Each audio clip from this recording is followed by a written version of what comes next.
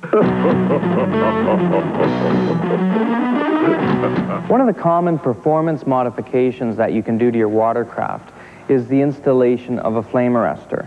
Now, a flame arrestor can be from a single application to a twin like this one for generally 2-cylinder motors, and then you can get into the triple configurations for triples. Now, the costs will range anywhere from around $100 to $300. Now, what a flame arrestor actually is it's a fiber element that is wedged between two plates. Now, this fiber element allows a tremendous amount more airflow into the plenum area. Now, the carburetors are actually located right in this area here, just below the flame arrestor.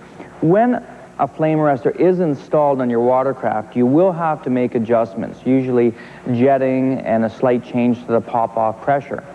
Now, once that's done, you'll find an increase of approximately 1.5 miles an hour, give or take, to in the neighborhood of horsepower, 2 to 3 horsepower gains.